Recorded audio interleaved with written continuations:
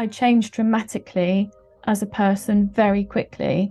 It was astounding and wonderful, and then quite horrific for a while, because riding on the back of that, when you change so much so quickly, you can't relate to the you that was anymore. You can't relate to those around you.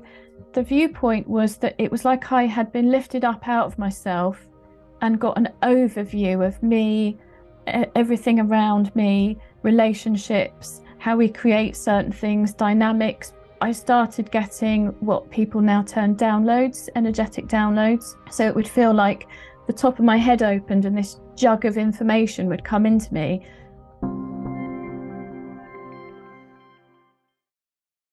Hello and welcome to Good Journeys with Second Mountain. This is the podcast that shines a spotlight on inspiring people and their inspired stories. Please do join in the conversation with us on social media using the hashtag GoodJourneysPod, and find each and every episode in full over at our YouTube channel via the Good Journeys Pod hashtag. I'm your host, Ben Veal, the founder of Second Mountain Comms, helping good people do good. And in today's episode, we'll be talking all about what it means to be happy. My special guest for today is Sarah Perrett, founder of The Happiness Gap.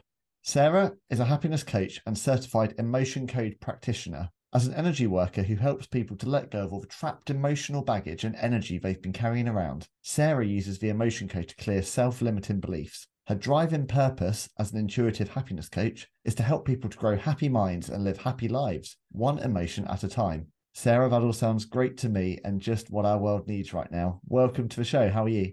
I'm really good, thank you. Feeling happy? I am feeling happy. I am, yes. And just feeling very abundant today, and thankful to you for inviting me along to have this lovely chat. It's about so time welcome. too. Absolutely. We've been trying to set this up for a while, haven't we? We have, yeah. We've got there. So look, I'm fascinated by this idea of bridging the gap to happiness. Mm-hmm. What do you mean by that as a happiness coach?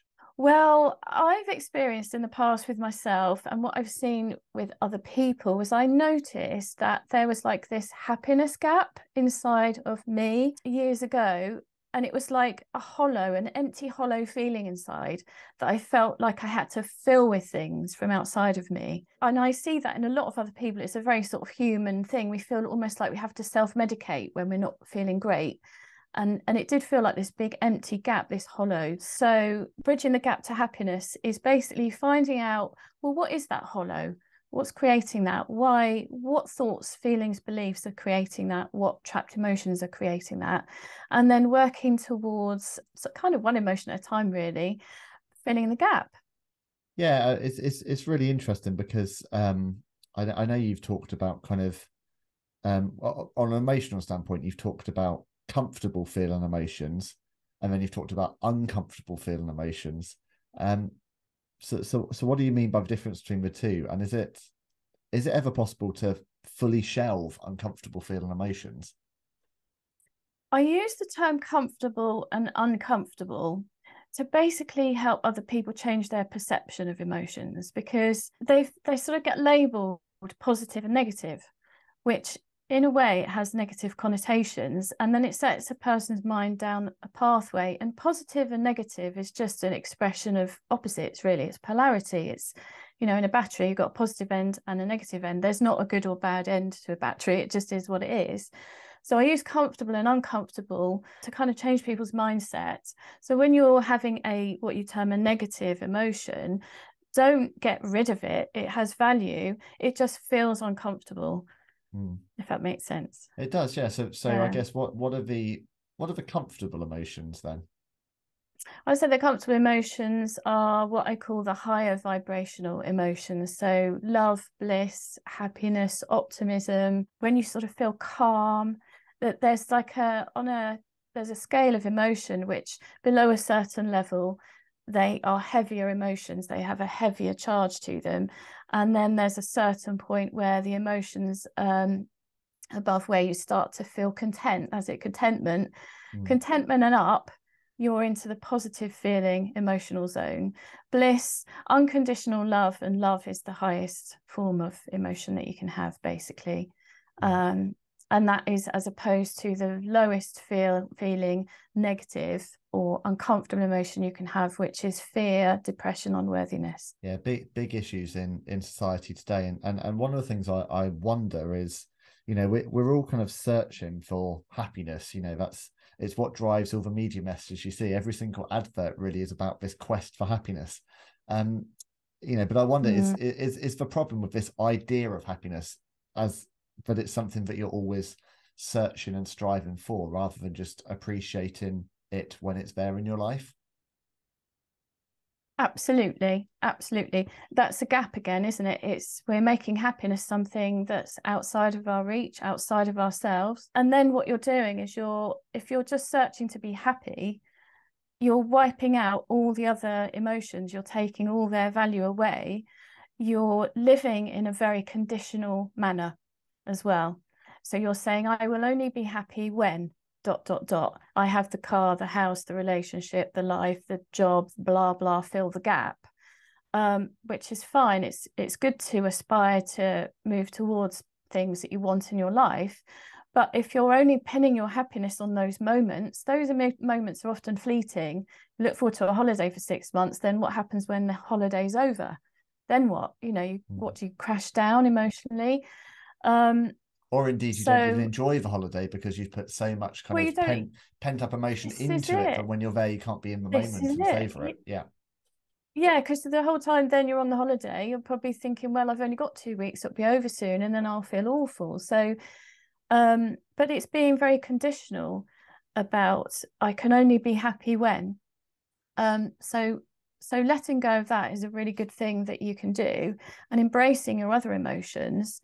Tony Robbins talks about, he says, progress brings happiness, which I totally agree with. It's, if you have a goal, that's a temporary win. Whereas if you're looking at making progress in your life, that's the journey to get to a goal. So if you can embrace the journey, then you are always going to have a sense of happiness, success, feeling like you're stepping towards something good. And also Aldous Huxley, who is a writer and philosopher, he said happiness is not achieved by the continuous pursuit of happiness. It's generally a byproduct of other activities. So when we go into flow, for example, if we go into, when you're in that childlike moment of, you get so into something, you're in flow, you're engaged, you're all in, you're just in that moment and loving that moment, that can bring a whole lot of happiness as a side effect of being in that state. Yeah, absolutely. There's too much. I think we're just so rushing around all the time, aren't we, to try and get the next thing, to tick off the next goal, to be this person in the future, and just not actually appreciating where we are now. As a happiness coach, I'm sure you have a better grasp on the concept of happiness than I do. What does happiness mean to you in your life, Sarah? I think it's very individual. Happiness, what makes me happy won't necessarily make you or other people happy. I like things like stars and sunsets. I can get blissful over a sunset. It can bring me to tears, which my partner finds absolutely amazing and unbelievable. Happiness to me is expansion. So it's expanding. It's like it's open. It's this opening up feeling. It's feeling lighter, high vibe. There's a lot to be said with being out in nature. Some of the best and happiness moments I've had of pure connection and joy have been out in nature. I think certainly during that very first lockdown period of 2020, it was those trips out in nature daily that sustained me and brought me joy. And I've kind of found as the years have gone on that I've become much better and a real believer in kind of finding and intentionally crafting these kind of little small moments of happiness, or kind of little pockets of joy during the day. Yeah. That's something that got me through the pandemic. It's something that I continue to weave into my work in life now, just being intentional about it, because if you're not intentional, often it doesn't happen. 100%. The 100%, you've hit the nail on the head there with intentional happiness. And it's brilliant, that you learned about crafting those moments. A lot of people were forced into a place where they had to craft those moments. And actually, I started doing things as well. That was where I really upped my game, because we all had to, didn't we? And Hmm. two main things that I do, actually, when you were sort of asking about my happiness, when I wake up in the morning, I hack my happiness chemicals. So I smile. I do a fake Yep. smile, like this. Looks Yep. crazy, and I'll do that, hold that for a little while. And that can give you a shot of your happiness chemicals, because your brain registers the muscle movement upwards.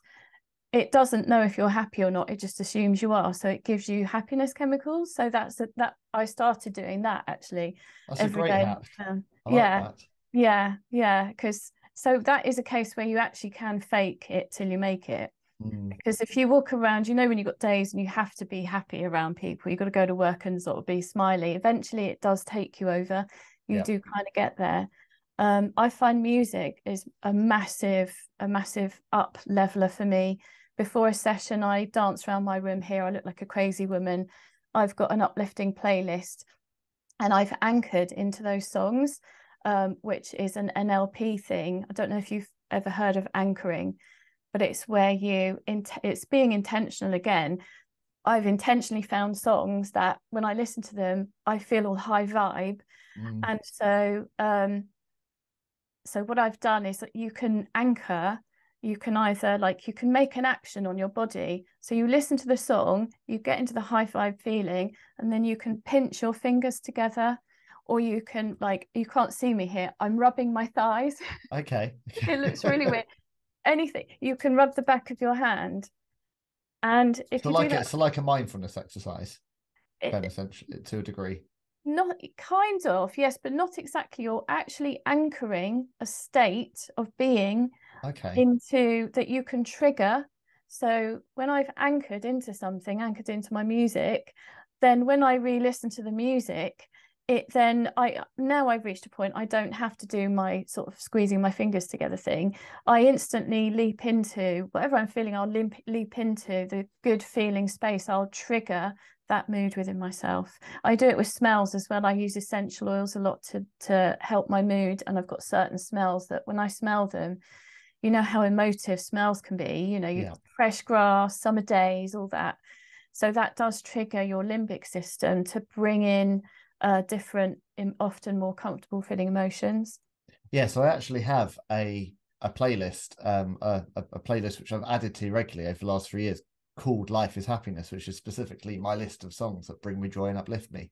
Oh, So well, I'm going to try that method that you said, yeah. and see if I can be anchored through them. I mean, one thing I wonder, that the pandemic was, or certainly the early part of those lockdowns was an interesting time of self-discovery for many of us. I learned a huge amount during that time of kind of pausing and reflection, albeit, it was imposed on all of us, wasn't it, that time to pause and reflect. But there were some real takeaways. And for me, my worry is that we've moved a bit too fast back in the old direction, when actually that slower pace of life, I think, was very good and cathartic for many people. I mean, as a happiness coach, do you feel that we're maybe a bit cut off from our emotions because we all live in such busy, distracted, fast-paced lives? In some ways, yes. And in other ways, no. Yes, it's crazy now, the amount of distractions that are going on. I have to try and turn my phone off and be very intentional about that, and pare things back and keep it simple. I do also feel that we're carrying, particularly in the UK, we're carrying a lot of difficulty around emotions from the past. So you had the Victorian age, which seemed to breed this idea that emotions are not good and you shouldn't feel emotions, which is not possible really to not feel emotions, but that we should cut them off, stuff them, get rid of them, not show them, stiff up a lip, which in some cases that's the right thing to do. But as a whole, our emotions are so natural that we need to be feeling them, processing them, living with them. So I feel that we're coming out of that zone now. We're learning that emotions aren't these awful expression of weakness. They're not evil.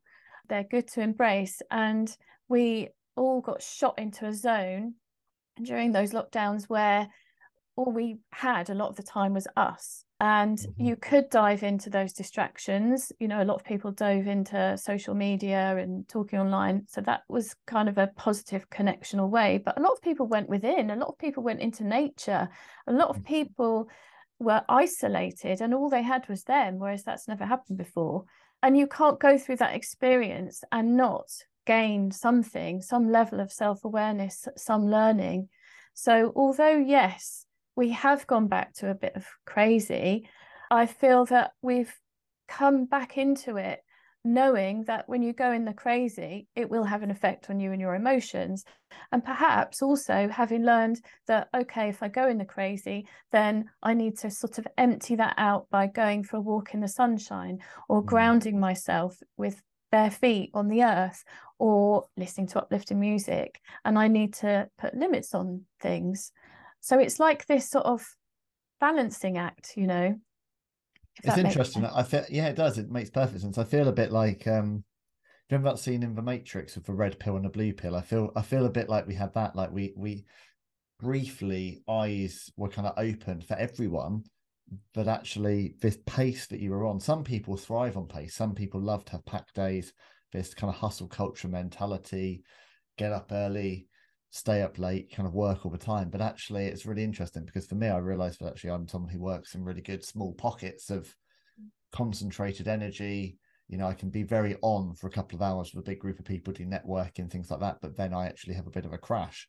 And so what I've learned now coming out of that is to actually kind of protect my energy flow and balance my more extroverted times with allowing myself to be a comfortable introvert, and say it's fine to go off for a 2-hour nature walk on my own in silence and just rebalance, and to give myself that energy to then face what comes next. Whereas before I would have gone, meeting, engagement, meeting, non-stop, full days, packed diary, 12, 13, 14 hours, really not stopping. And then I come home at the end of the day and I couldn't really grasp why I was quite so destroyed, really. And it's because now I intentionally craft points every single day, 7 days a week, just to recalibrate and also find my creativity again, just to kind of recalibrate and go, okay, have a bit of a breather, take some time for me, and then go back to it. Totally. And that's become a lot more acceptable now, whereas pre-pandemic, that was the culture. It was sort of like expected. There was, for me personally, I felt in business, there was this level sometimes of inauthenticity where you were expected to put forward your best face and always be on and always be, functioning well. And humans aren't that. We can't be that. We can't. We have emotions, stuff happens, as we've realized. And so going through that experience together, I feel it brought this amazing, it stripped back the rubbish. It stripped back a lot of layers. I'm having interactions with people in business now I have never had before. I can talk to them about their energy, their emotions, taking off their shoes and walking barefoot on the ground. That wasn't happening before that. So now things have become more acceptable, and we've all had to focus so much on our well-being that is an acceptable part of business now, which is fabulous. It's fantastic. So I know that you've been doing quite a lot of work with business owners through the happiness gap over the last few years. What does that kind of work entail? What have you found through working with different business owners? Are there any kind of key themes that you've explored? Yes, definitely. A lot more business owners are coming to me now for sort of happiness coaching and emotion code, as people have made this link with the wellness and that sort of area. And obviously culture, there's a lot of culture information coming out now. Look after people within an organization and things go a lot smoother. But also I work with business owners to help them clear the energetic emotional blocks within themselves, the belief patterns, the mindsets, clear away all of that, which can put a big block on a business. You can even create abundance blocks when you have trapped emotional sort of toxic energies within you. So I work with them to clear that out, identify what mindsets they're holding that are holding them back. So an example of that could be, a lot of people have difficult mindsets around money, abundance, wealth. And it's very common to find a belief that money is evil, which sometimes has generated with that person themselves through life experience, but often is coming through a family line. And that can really affect you in business, because if your subconscious mind, which is basically your computer that runs you every day of your life, if that's holding this latent belief, money is evil, then it's not going to think it's good for you, and it's not going to allow money to come into your business. No matter what you do, it's like a latent program that's just running in the background all the time. So if you release that belief, suddenly you can open the gates of abundance. And of course, also business owners, especially entrepreneurs, solopreneurs, we really need to look after ourselves, because we're the captain of the ship. If the captain goes down, the ship goes too, and everyone on the ship. So yeah, it's keeping that mindset going, feeling more comfortable, feeling emotions, and clearing away stuff that's holding you back, that can support you in doing that. So I know key to what you do is that you're a certified emotion code practitioner. So how does emotion code work exactly? What is it? It's amazing. I love it. Can you tell? I can. You can see the book on my shelf at the back there. So the emotion code is a methodology of identifying trapped, toxic, negative energy that's trapped in your body and your energy field. So we believe that you have a body, and then you have an energy body as well, like mind, body, spirit type thing.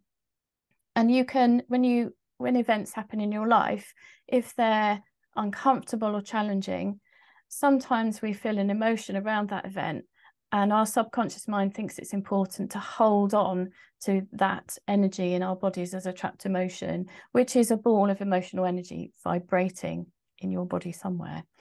The emotion code was created by Dr. Bradley Nelson, amazing guy in the US.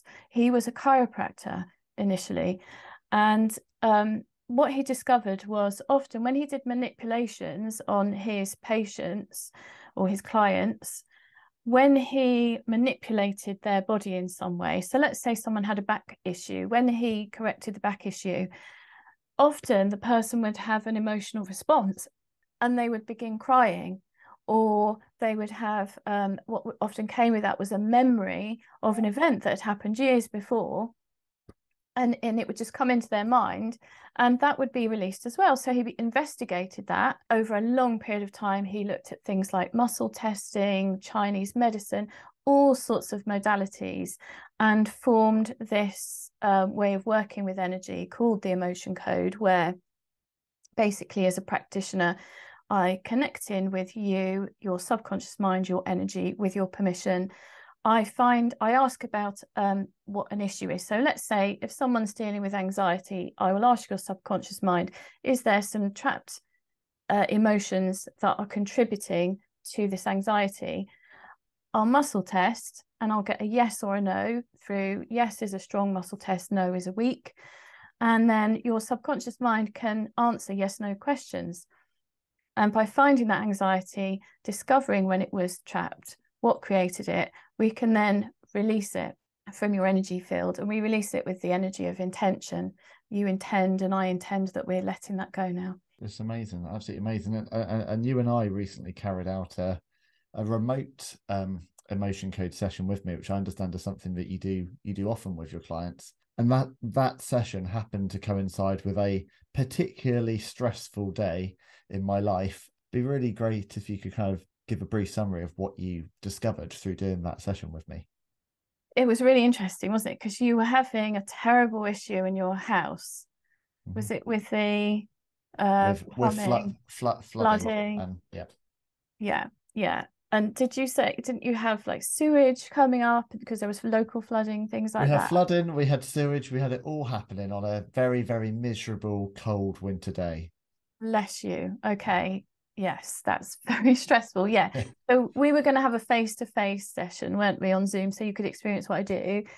And obviously we couldn't do that because you were tied up with a horrible situation. So I asked for your permission. As a practitioner, we always need to get our clients' permission because it's very rude to go wading into another person's energy without asking. So you ask permission. And so I just connected to your energy and your subconscious mind remotely. So you weren't here. And I used the emotion code to ask your subconscious, your energy fields, what's going on?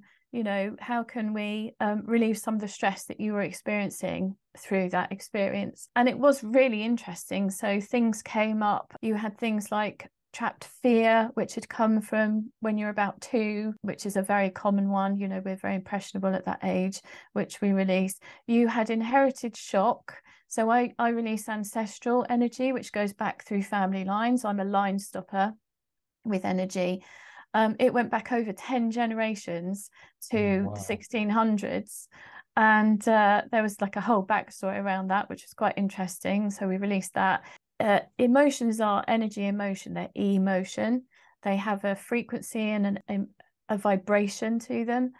They vibrate in our bodies. So you had those two, low level vibrating. And when things happen that can peak them, then they become active. I also asked about your house because I believe houses carry trapped emotions and energy from us as well, and why you were experiencing this difficulty with your home. And what came up was conflict. And it was a feeling of everything that had to was coming to the surface. It was like, and it also actually literally thinking back on it, you'd been experiencing a bit of overwhelm recently, a lot of things going on, as lots of us have that. And perhaps as well, thinking back on it, your house was just expressing overwhelm. When you get overwhelmed with stuff, it all comes out all at once, doesn't it? Sometimes, it's like what hits the fan all in one big go. So that was quite interesting. And just to go aside from that, what is another interesting thing, Louise Hay wrote a book called You Can Heal Your Life. She talks about your environment and the appliances around you expressing what you're experiencing in any given moment. So if your fridge breaks down, or if your washing machine goes wrong, or if there's a flood, then look at what's going on with you. When I was going through a very difficult period in my life and I couldn't move forward, my car kept breaking down all the time. I had the AA out all the time, and when I looked at my life and reflected on that, I couldn't move forwards in my life. And my car, I believe, was expressing that in the physical world, showing me, look, this is what's going on. You need to sort this out. It's fascinating. I know there's another thing you picked up during our session, wasn't there? I think it was about feelings of lack, which then fed into overwork. That really resonated. That was another inherited trapped emotion that had come to you through your dad and came to him from his dad. So your paternal grandfather had trapped lack of control. And when I delved deeper into that, and I delved deeper asking questions of the emotion code, but also I'm an insight happiness coach. So I connect in with who I call my team, my spiritual team. And get intuition around it. And what I felt really strongly, it was money tested positive. It was around money. And it was this feeling that your granddad had a lackful worldview. So he was viewing the world through a filter of lack, of not having, I don't have enough sort of feeling, which was probably then having a knock-on effect with money. And then because he was having some issues around money, he then felt out of control, because obviously if we don't, if we have money problems, that's sometimes something out of our control. And he trapped that feeling of being out of control. It's really interesting because I think that money thing, you touched on it earlier with business owners, but it's we can hold money up, we can see money as an evil. We can also hold it up on a pedestal. It goes back again to that kind of searching for happiness, this eternal quest for wealth and for possessions. That's very much part of this kind of second mountain ethos, which is the key to my business, is trying to move towards the mountain peak of helping others and giving back and actually having a positive impact in society, rather than accumulating status, wealth and possessions. Because I think we've all seen that those things are largely meaningless. They provide a short-term fix and a short-term happiness boost, and then you just go back to your status quo.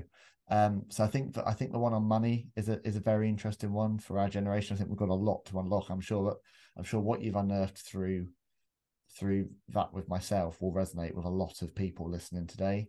Like kind of inherited, things have moved very fast in just a couple of generations, and we're now supposed to have so much and do so much and experience so much, and we're only what 80 years removed from World War II and from rationing, and the world has accelerated so much, where if you don't have a foreign holiday or a latest kind of flat screen TV or the latest mobile phone, there's this feeling of lacking. Whereas we just have this abundance in society now, yet one would argue, are we any happier, or indeed are we actually unhappier than a couple of generations ago? Abundance is an interesting one, and money is an interesting one, because it's misunderstood. People think money is evil. They quote that, but actually when you check the Bible, it says the love of money is evil. So if you're using money as your happiness and defining yourself and your status and all that, then that's not really going to go very well for you ultimately, probably. But actually money in itself is a tool. Money is energy, basically. It's an exchange of energy, isn't it? We do something and someone gives us money. That's an exchange. And money is just a tool. It's what you do with that tool that makes it a good thing or a bad thing. Like an axe, you can chop a tree down or kill someone with it, So in my view, money is a wonderful thing. And if somebody, I believe personally, each of us has a responsibility to make as much money as we possibly can through our gifts and doing what we love and helping people and all that. Because if you have an abundance of money, you can then give it to people that don't. Make the money if you've got that gift, if you've got that way about you, and hand it on. Yeah. Do good with it. Do good with it. Yeah. I'm really so this podcast is obviously all about good journeys. I'm really interested to kind of learn what was the journey to getting where you are today? What led you to come involved in this world of happiness coaching? Death, destruction, chaos, all sorts. I could talk for a week probably, but I'll try and encapsulate it. So growing up, like many people, didn't go very well for me. Lots and lots of things happened at home that affected me, through my life in many ways. We had a lot of death when I was a child in my family. One of my relatives was murdered, and lots of all things, sudden deaths and lack of money, and things going on with my parents. I was an only child, so because there was a lot going on with my parents, I was sort of just to the side sometimes, where they were so focused on trying to sort things out with them. And life things, it happens with parents. We get so absorbed in trying to sort our lives out sometimes. So I felt quite isolated, I guess, a lot of the time, and unsupported. I'm a free spirit, I've realised. I don't fit systems. So school didn't really go too well. I'm creative, so school didn't go too well. I was the proverbial fish being asked to climb a tree by going to school, and then thinking that I wasn't really very good at anything. Totally unlearned that one in later life. But and then my teens and 20s were chaos, as I filled the happiness gap with whatever I could find to try and feel better in myself. I was a very negative person. I was often very entrenched in victimhood, feeling like such and such did this to me, they did this to me, this happened to me.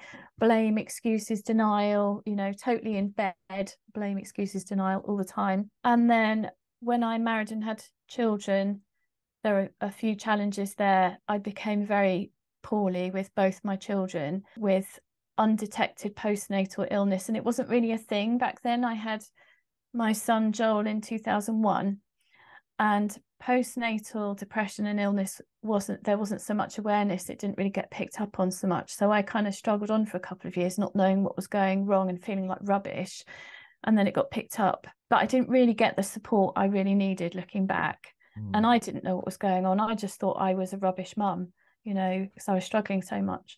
And then with my second son, it became so bad, so bad, that my mum was going to have me sectioned at one point, and my doctor suggested me going into a mother and baby psychiatric unit, because it was almost to the point of this condition that's called I think it's puerperal psychosis, where you almost begin to hallucinate and see stuff. I wasn't quite that bad, but my viewpoint on the world was not good.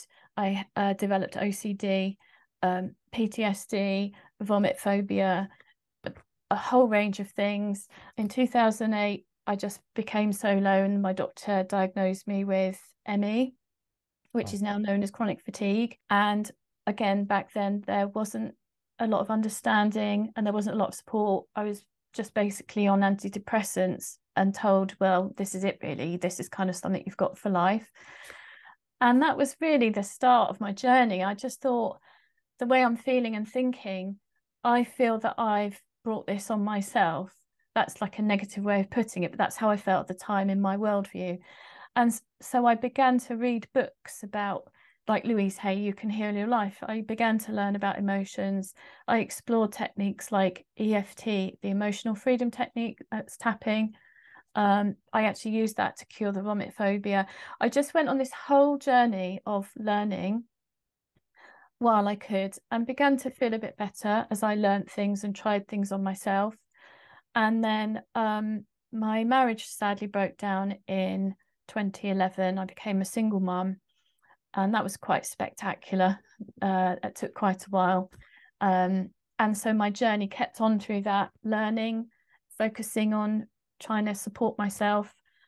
And then I had a post-marital relationship, which in hindsight was with someone who had narcissistic tendencies. So I had that journey. That took its toll. And it was on the back of that relationship where I just sort of went into a black hole of despair. I was like, enough now, what more? But I was a single mum, 2 young children, and I wanted to leave the planet. I literally just didn't want to be here anymore. I was like the bottom of the heap emotionally, in absolute unworthiness, despair, the dark hole, I used to call it. It was like I had gone down a well right to the bottom, couldn't get back up. But I was the captain of the ship. I had my 2 little boys depending on me, so I had to be here. So I had to find ways to be here. And I brought out the big guns. I began meditating, learning Buddhist techniques. I went to mindfulness retreats with Tibetan monks and learned how to be mindful. I learned about Abraham Hicks. I heard of Abraham Hicks, who inspires me a lot. I learned about law of attraction. What you think is kind of what you attract in often.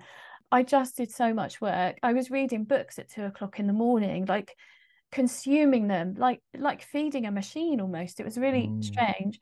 And then that culminated in me having a very unexpected, very sudden spiritual awakening at my desk one day, where I changed dramatically as a person very quickly. It was astounding and wonderful, and then quite horrific for a while, because riding on the back of that, when you change so much so quickly, you can't relate to the you that was anymore. You can't relate to those around you.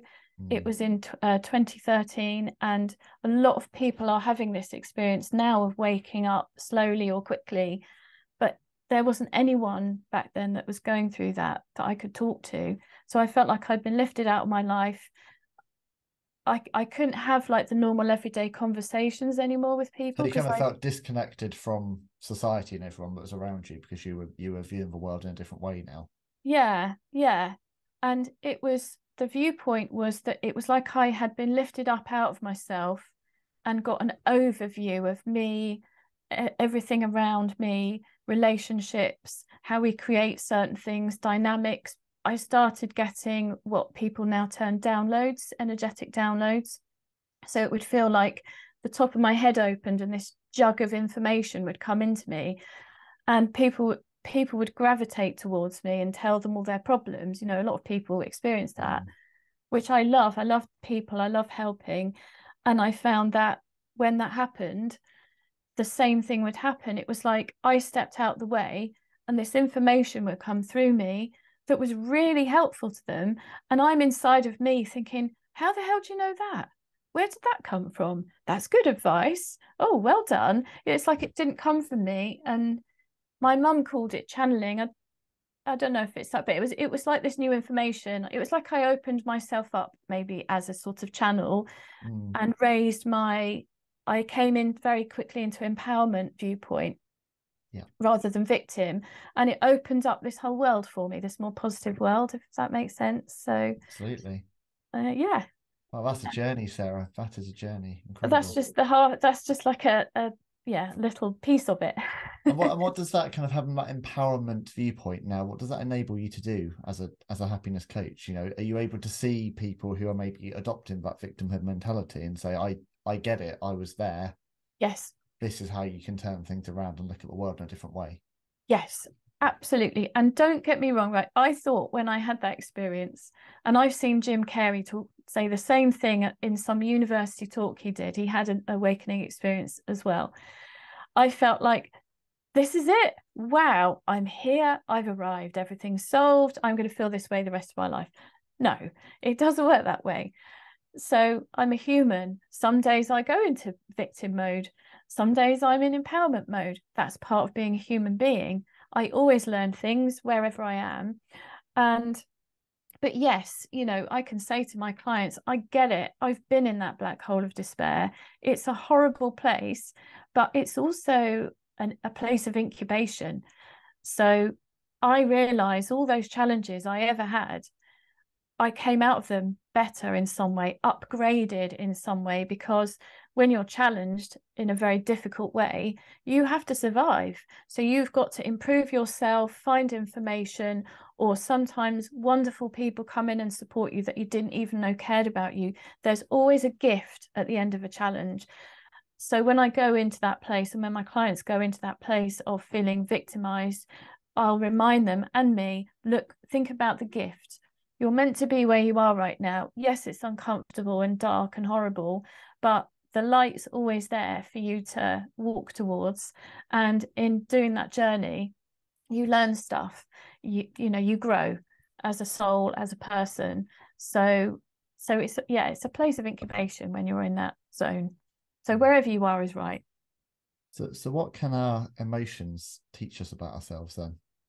Everything. The emotions, like I said, are emotion, energy, emotion. They're a form of energy. We're made of energy. They move through us, and sometimes they get stuck and sometimes they don't. But emotions are your emotional guidance, which is something that Esther Hicks talks about.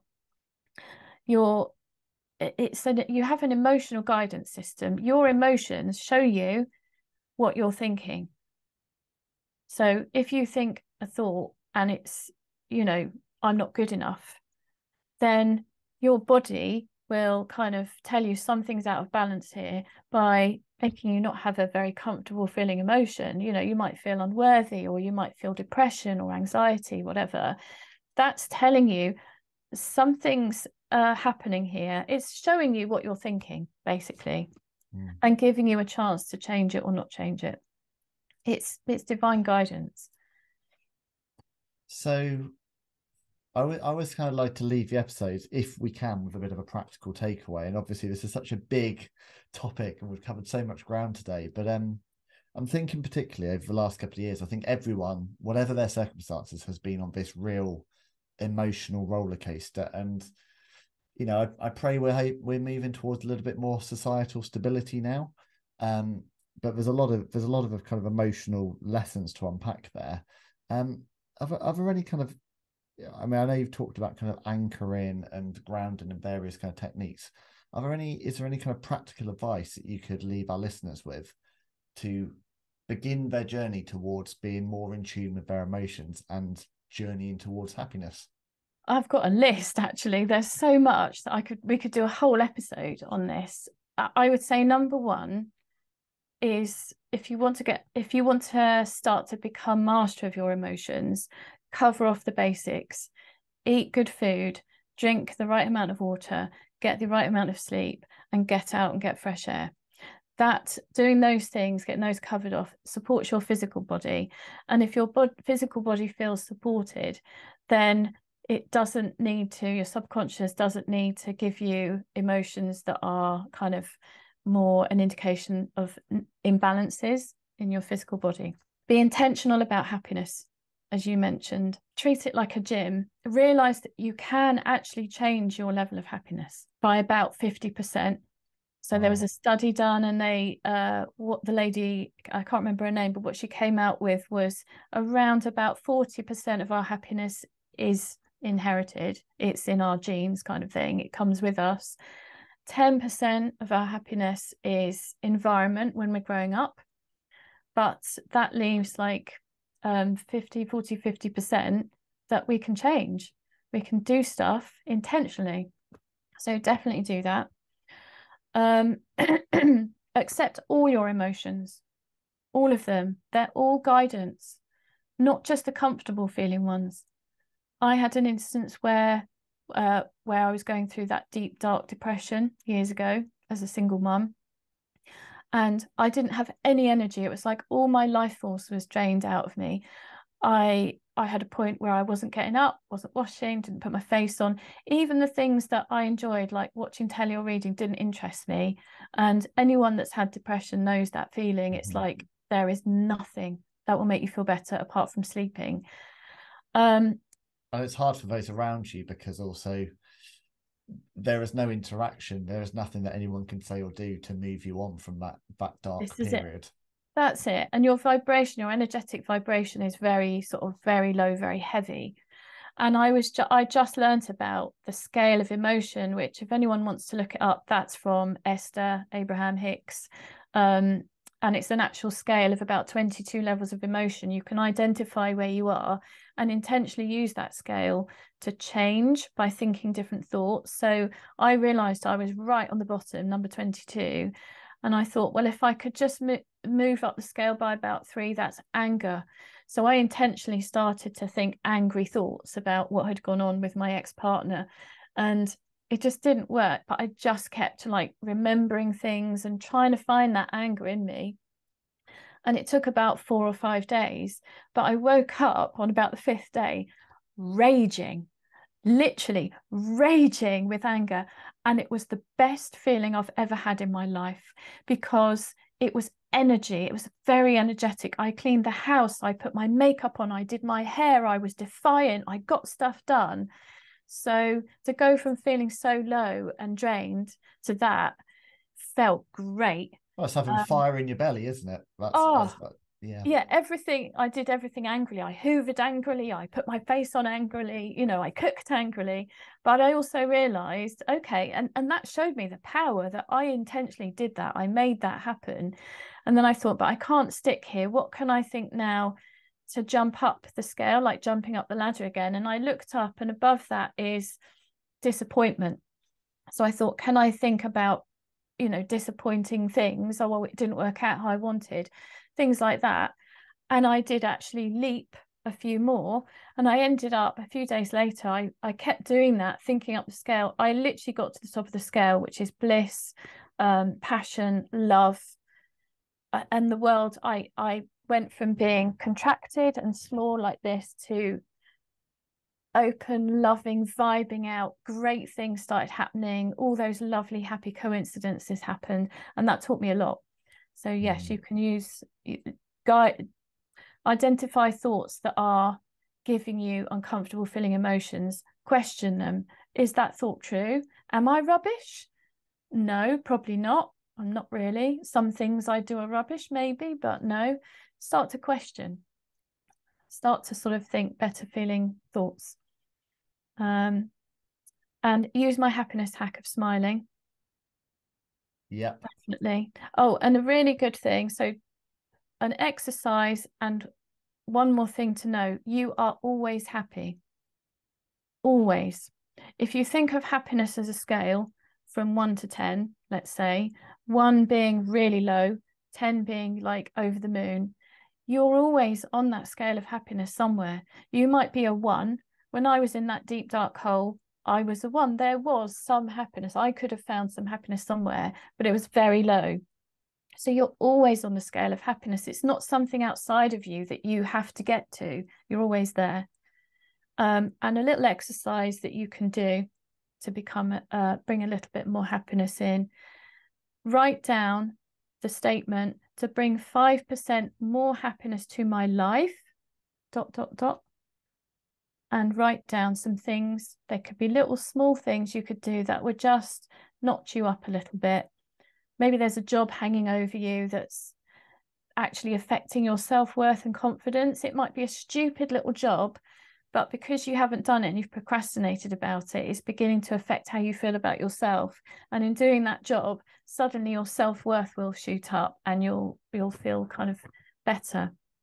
Yeah, and procrastination is a real cause of, you kind of see that, don't you, when people are a bit low, when you're a bit flat, you just procrastinate and turn over tasks. Whereas I find whenever I'm functioning at a high level of happiness, I am so productive. I can just saw through things because you lose that self-doubt, that indecision, and you can just make decisions. That's so empowering, Sarah. I think I love the idea that we have the ability to boost our happiness by 50%. I love the idea of looking at this in terms of small incremental changes that you can make day on day, because that is where that's where a good journey begins. At the end of it is just intentionally trying to get a bit better than you were before. It's your mountain, isn't it? It is your mountain. It's your mountain that you climb every day, and you don't always climb uphill every day, but as long as you're on a journey and as long as you're moving in the right direction, you've got intention, then that's what matters. I'm sure there'll be lots of our listeners today who will want to let you know what they think about today and get in touch. What's the best way to contact you, Sarah? If you go to thehappinessgap.co.uk, that's my website. I'm on Instagram. I have to be honest and say I'm not a great social media person, but I do go in and put little videos and things on there. I think you can find my Instagram through my website, but I think it's the Happiness Gap HQ on there. It's interesting, but as a happiness coach, you don't spend that much time on social media. I think that's quite maybe not particularly surprising, but would you say you're mindful about your use of social? Sometimes I am, but actually, if it doesn't feel good to me, which often social media doesn't feel good to me to do, then I won't do it. So when I need to do it, I will do it in a moment where I'm I'm feeling something. I'm feeling the need to express. I'm feeling the need to put a video out. Or sometimes I feel I need to support some people and just put out some certain information, I will. But yeah, I try to be a little bit intentional about it. But... Well, look, I am feeling a lot happier having had this conversation with you today. Oh, and good. I think the takeaway for me is intentional happiness, and moving forward with purpose towards having a better, more intentional view of life, really, and just trying to be a bit more positive each and every day. Yes, but also very, very important is learn to be happy even when you're not. So learn to feel happy no matter what emotion you're feeling. They're all very valid. They're all messengers. They're like weather. Emotions are weather. You don't sit here and go, no, it's a rain cloud. I'm going to be stuck in a rain cloud for the rest of my life. You look out and you think, oh, that's a bit rubbish. Oh, well, hopefully the sun will come out later. Treating our emotions in the same way is very empowering and sort of very healthy. Yeah, as Charlie Mackesy would say, that storm will pass, and storms always pass in the end. So true. Yeah, absolutely.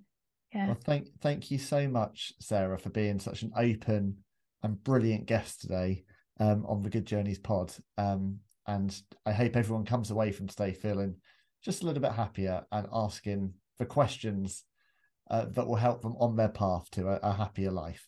So that was my brilliant guest today, Sarah Perrett from the Happiness Gap. If you've liked today's show, then please do share it with others. I think this is such an important conversation.